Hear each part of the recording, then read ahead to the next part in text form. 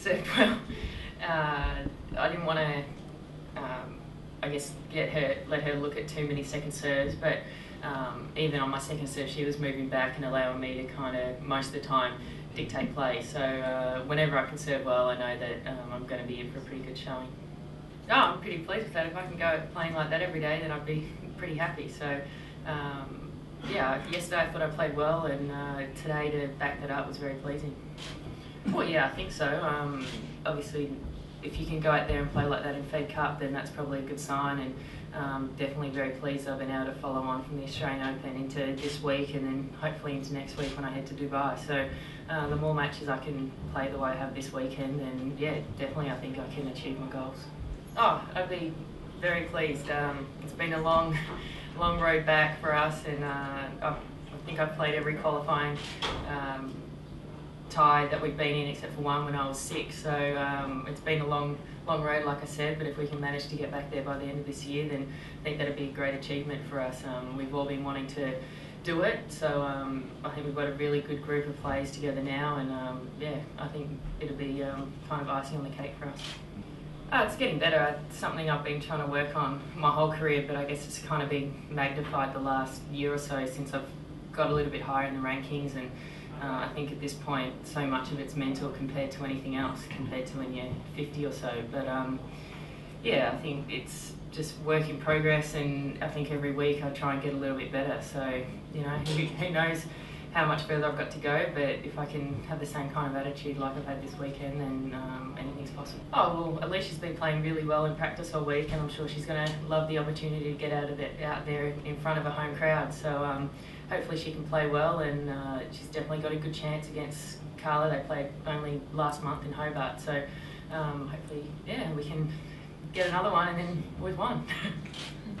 Yeah, I mean, she's a tough opponent. I only played her a few weeks ago in Hobart. We had a much closer match then. I think it was 6-3 or 6-4 in the third. But she grabbed a foothold today.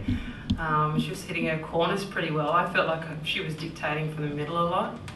When I was aggressive, I was probably too aggressive. When I was passive, I was probably too passive. So, you know, two extremes. I didn't really find much middle ground. After Hobart, I thought it's a match that I could have won.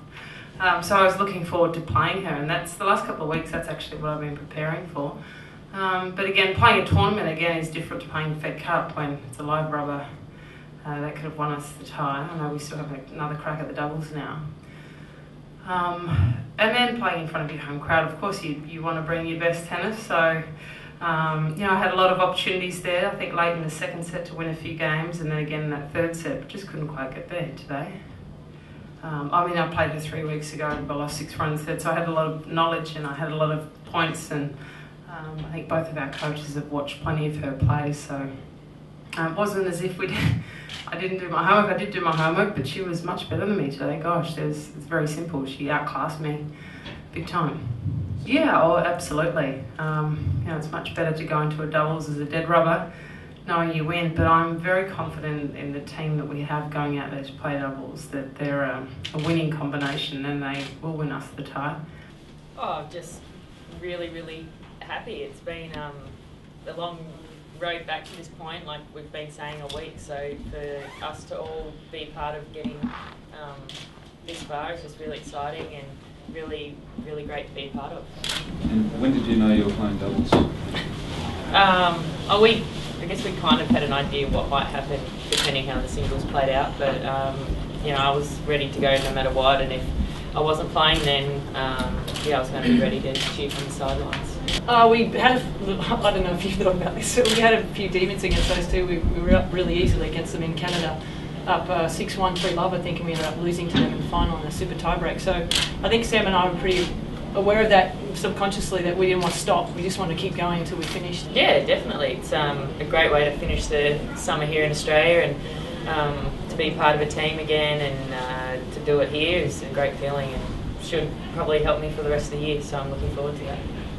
Yeah, well, our first tie was in '92. My first tie was with Nick. That was our first match. My first match was with Nicole, and it was a deciding match as well. So, yeah, I got to tell you, on a personal note, like, we have been pretty much the core of this group right here, have been the core that have been in and out for 4 years, and we've had some illnesses. Yeah. We've had major illnesses. Yeah. We've had a major injury.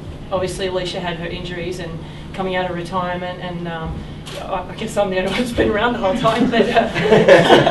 But to be a part of that and to be a part of these other three, and with Nicole and with Dave, to get back into the world, possibly into that. Are we in the world group now? No, we have that opportunity. We just got to knock up Russia now. No, to have that, just to have that opportunity to be back where I believe that women's tennis in Australia deserves to be, which is in the top echelons of Fed Cup, is great. So it'd be one more, and might be a really good end to the run that we'll see.